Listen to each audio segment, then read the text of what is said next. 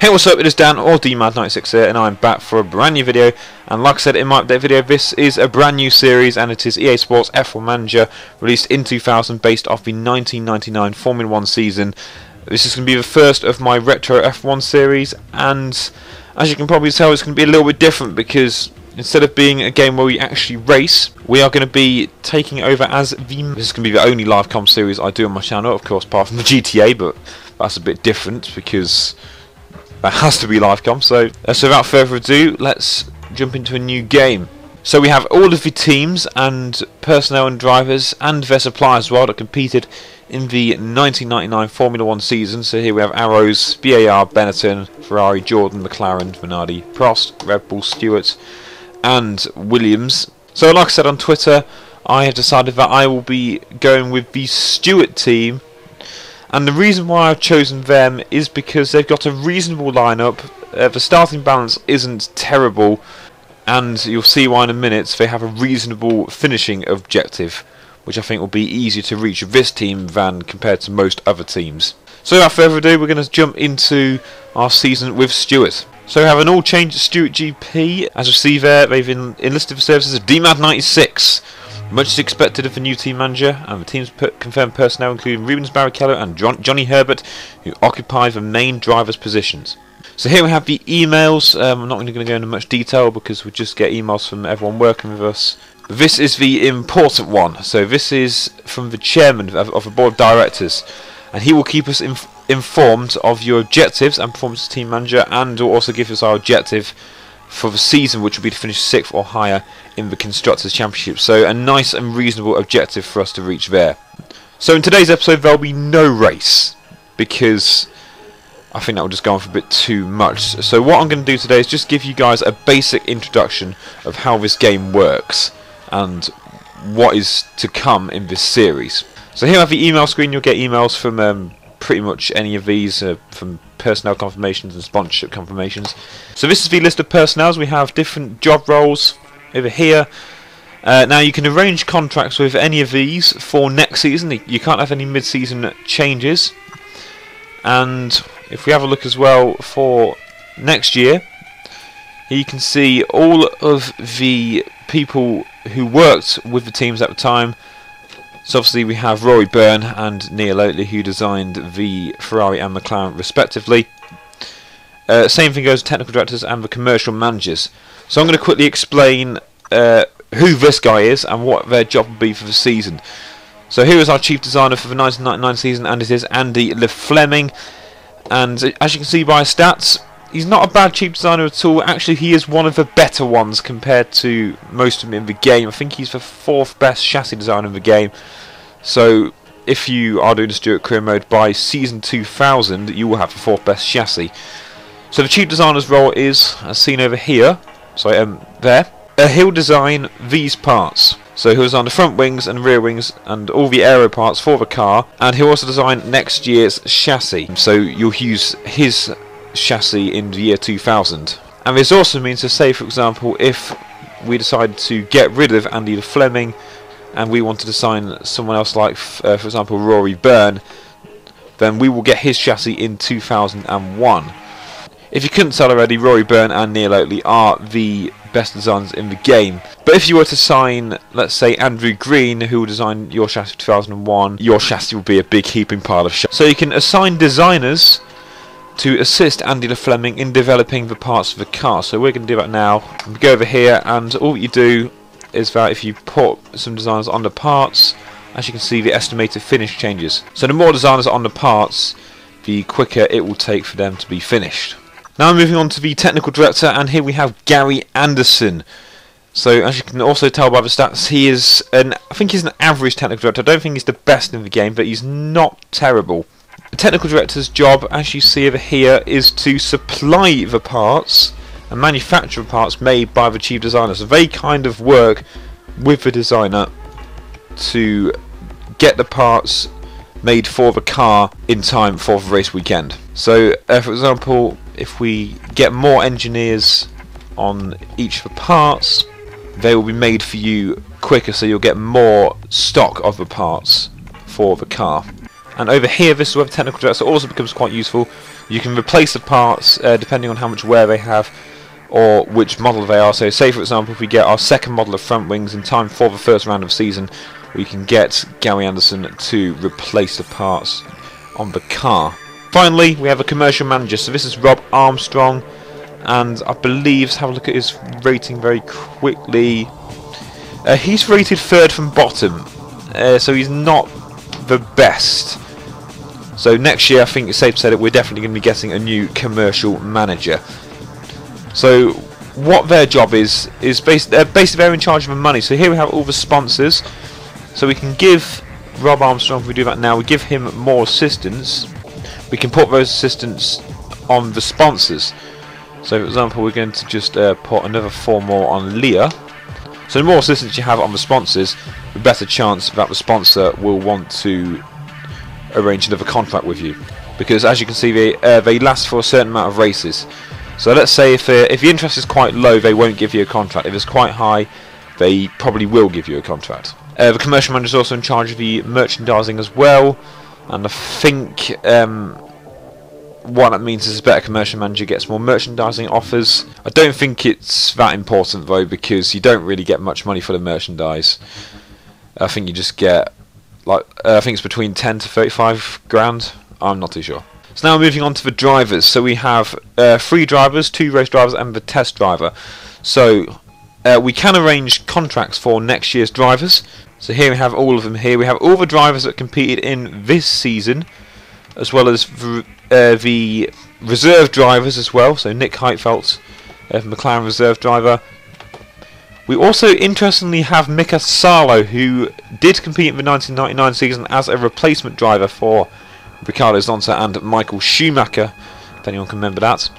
And then at the bottom we have these guys, who I believe are people that made the game. They are the EA employees. Now, what I'd like to do is arrange contracts with everyone towards the start of the season. I don't usually go after the 4th or 5th round, because if you don't, then you'll be stuck with most likely these guys.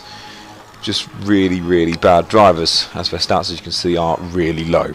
So let's move on to our drivers then. So we have Rubens Barrichello as our driver 1, and Johnny Herbert as our driver number 2. Now Rubens Barrichello is the better driver, and of past experience of this game, he will win you races if you give him the car that is capable of winning races. Johnny Herbert's not a bad driver as well. He's in terms of stats, he's just off Barrichello, but of course I just prefer Barrichello because he is the quicker driver. And then we have our test driver, who is Luciano Berti, which basically I'll get onto in a minute, because I don't really find test drivers to be that useful in this game. And one more thing, and this is about Season 2 for this. As you can see, we haven't arranged our contracts yet. I will do probably after the 3rd round or the 4th round. I've got a few drivers in mind who I would like to sign. But if you guys want to suggest a couple of drivers that I could sign for next season, feel free to leave it down in the comment section below. So now moving quickly on to the supplies. You have engines, electronics and brakes. So we have 4 Coulthard engines, which are the 3rd best you can buy. As you see here, these are the engines that you can buy, Mercedes being the best, and Mugen Honda being the 2nd you can buy. There are 2 other engines as well, which are Ferrari and Arrow's engines, Ferrari being the 2nd best and Arrow's being the worst. So here's our engines for Coulthard. They have an expertise rating of 86, so that basically means that they won't be as quick as the McLaren or Mugen Honda engines, and they're also not as quick as the Ferrari engines as well. But they have resources of 100, which means we will get 4 models of these over the course of the season. The electronics, I don't think they really make much difference, because as you can see, we have Visteon electronics, the worst in the game. But if you actually look at them carefully, all of them have 100 expertise, which I think means that they're the same rating of pace. But Visteon has lower resources, so we'll get less of them over the course of the year compared to Magneti Marelli. And finally, the brakes. Again, brakes aren't that important. There's only 3 models of brakes. We have AP Racing, MR and Brembo. AP Racing and MR are just basically the same. Brembo seems to also have 100 expertise, but it's just resources that isn't as good as the other 2.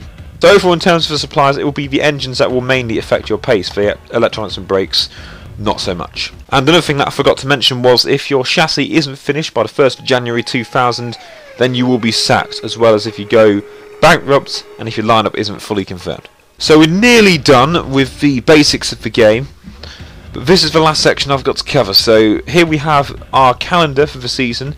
So this is telling us what to expect for the entire year. We have all the World Championship rounds and some test sessions as well. Now I recommend that you don't go to the test days, because they're just there to wear out your parts, and you want to keep those parts safe, of course, because yeah, you don't want to be sacked. However, I do find the point of going to the first one of each season just to see how quick everyone else is, and I want to explain what you will see in a racing situation, because I don't really want to explain that during the Australian Grand Prix. You can also check the drivers and constructor standings, and there's also a team manager championship as well. So this will be updated after each race, and then here's our finances. So I think I've covered the basics of this game, really, of what to expect in the manager side. So now we're going to go out on track, and we're going to explain what will happen in a racing situation.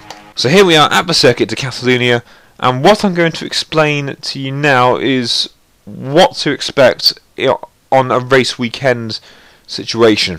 So here we have the 3 drivers. Obviously it will just be 2 for a race weekend, but the one who we're going to focus on is Luciano Berti. So the different categories you have here, this is a pit wall, so you can decide how many litres of fuel that goes into the car. So because it's Barcelona, it's not going to use that much fuel, so we're going to leave it on 12. And then we have the fast lap screen as well, which tells how quick his lap is. This screen means, it's a bit like what you saw on the main screen. You can replace the parts of each driver's car as well, in case they are too worn out. And we'll explain the screen later on. So now let's go and send Luciano Berti out on track. So here we have our test driver out on track. So as you can see, the fuel has gone down from the 12 litres that we gave him with, and he is currently on his outlap. Now, in a qualifying and practice session, their outlap will count as a timed lap, which doesn't happen in Formula 1 nowadays. So as you can see, we can watch him on the screen right now, or we can go to the bigger screen and we can watch him on the TV. So you can either follow a driver individually, obviously no one's out right now, or you can press the director mode button, which will treat it as a proper TV recording, which is one of the reasons why I really like this game. So over here we have the order, so we can give our driver an order. So currently he's on hold position, which means that he will drive the car at racing speed. If we move him to push, he will just push that extra bit faster, but that increases the risk of him crashing out. And if you put him on risk everything, that will make him drive at his maximum speed, but the chances of crashing out is really, really high. So I only recommend you use that option in a practice or qualifying session. Only use it in the race if you really have to, and especially if you're like 5 or less laps from the end of a race. And the last option is ease off, which means he'll drive at his slowest speed, just to save the parts of the car as well. And obviously there'll be a small chance that he will crash. So yeah, I forgot to mention that the higher the order, the higher wear you will get on your parts. So we're just going to let him finish this lap, and then I will move on. So he's finished lap now. We're going to put him into ease off. I advise you do that, and then obviously press the pit in button, and he will go into the pits. Now that he's in the pits, he will give us the feedback of the car out on the track. So he's telling us to soften the suspension substantially. So we'll do that. We'll put it down to 0, and this can make the car go a lot faster. So as you can see, his lap time is 1:32.9. Nick Heidfeld's just beaten that. Other drivers will be out on track as well. So we will send Luciano out on track once more. Don't forget to refuel the car as well. And make sure that the parts aren't too worn, yet only at 1% in a minute. So he's back in the pits now, and this time he wants to stiffen the suspension substantially, which I don't really understand, because his lap time was 2 seconds faster. As you can see, he's done a 1:30 now. So he's 3 seconds faster than the closest car, which is Laurent Redon in the Benetton. So that's pretty much it of what I've covered with the test session now. But if you're using this game as a guide, at this point you can just basically do whatever you want. You can leave at the end of a session, or you can just advance time, or you can even watch the guys out on the track. So I'm just showing off the TV mode now, as you can see on director mode. As you saw earlier, it switched from Thomas Enger to Stephen Watson, who's driving the Arrows here. So that's pretty much all that I've covered on what will happen in a race weekend situation. And now I'm going to move on to the next part of the video, which will be a quick rundown of pre-season testing, and we'll also give a rundown of teams and drivers and their objectives for the season. So, see you guys in a bit. With 1998 now over, winter testing for the new year has now begun. The drivers use this time to get used to their new team and their new car. The Circuit de Catalunya was the host of testing today, so let's see what changes have to be made to the 1999 grid. 1998 was all about Mclaren, as the team took their first double since 1991, winning both drivers and constructors championships. It looked like the team to beat again this year, as test driver Nick Heidfeld led the way in testing in the all-new Neil Oatley designed car. Defending champion Mika Hakkinen is up for the challenge of taking back-to-back titles, whilst teammate David Coulthard will be wanting to up his pace in order to show that he is championship material. Ferrari came so close last year, with Michael Schumacher losing out in the cruelest of ways thanks to a tyre blower in the final round of the season. He looks to reclaim his crown in '99 alongside his teammate Eddie Irvine, who will be aiming to collect his first career victory after 5 full seasons in Formula 1. In a year that was hampered by poor luck, Williams lost touch of the leaders in '98. Technical director Patrick Head hopes that the signing of Ralph Schumacher will give him good fortune after a tough last season. The experienced Alessandro Zanardi has caught Frank Williams' attention after his success in the American Champ Car Series. However, it is Alex's first season back in F1 since 1994. Will he be able to continue his success from the US back to Formula 1? Jordan's 4th place in the Constructors' Championship has established them as one of F1's top teams. Team boss Eddie Jordan, designer Mark Smith and technical director Mike Gascoigne have produced a car that could once again pull off a few surprises. Belgian GP winner Damon Hill is joined by Heinz-Hau Frentzen from the Williams team, who completes a very promising 1999 lineup for the Irish team. Benton entered the new season under new management from Rocco Benetton. The Nick Worth designed car, driven by Laurent Redon in Barcelona, showed a lot of promise, and retaining the lineup of Giancarlo Fisichella and Alexander Wurz could produce a few surprises this season.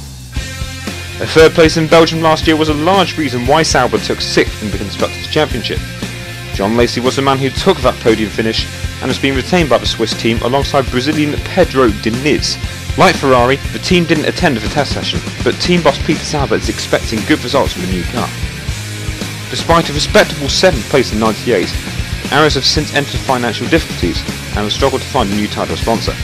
The new car is just a slight update from the previous A19, still powered by its own engines. Will its little resources be a problem for the team as the season goes on? Nevertheless, the team's drivers are Spanish rookie Pedro de la Rosa and ex-Tyrrell driver Toro Takagi. After 2 difficult seasons, pre-season testing shows that Stewart are the team to watch this year. The main reason for their strong pace is the upgrade from Ford Z-Tech to Ford Cosworth engines, as well as employing Gary Anderson as the technical director, moving from the Jordan team. Brazilian Rubens Barrichello is joined by 2-time race winner Johnny Herbert. Could this be the car to finally give Barrichello his first race win in his 7th season in Formula 1? The Prost team enter their 3rd year in Formula 1, and this year they are sure that the car will be much better than their disastrous 1998 season. Olivier Panis, now fully recovered from his nasty accident in 1997, will be wanting better from his pointless 98, as well as Jarno Trulli, who scored the team's only point last season. The popular Minardi team have always had little success in Formula 1, with the team's last points finish being in 1995. The experienced Luca Badura returns to Formula 1 alongside Spanish rookie Marc Genet. Lastly, the BAR team are the only newcomers for '99. The team received a lot of hype since announcing that they will take part this year, most notably from their signing of a '97 world champion Jack Villeneuve in an interesting move for the Canadian. Alongside him is Brazilian Ricardo Zonta, who has shown a lot of promise in the lower divisions.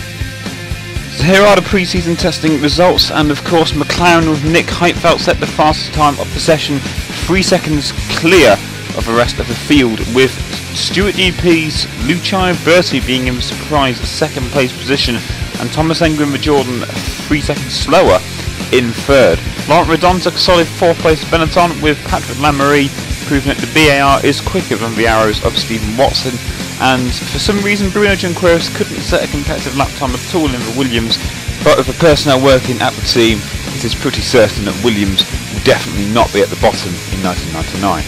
Now only 7 teams took part in this weekend's test, as both Ferrari and Sauber don't have a test driver employed at the minute and therefore couldn't take part.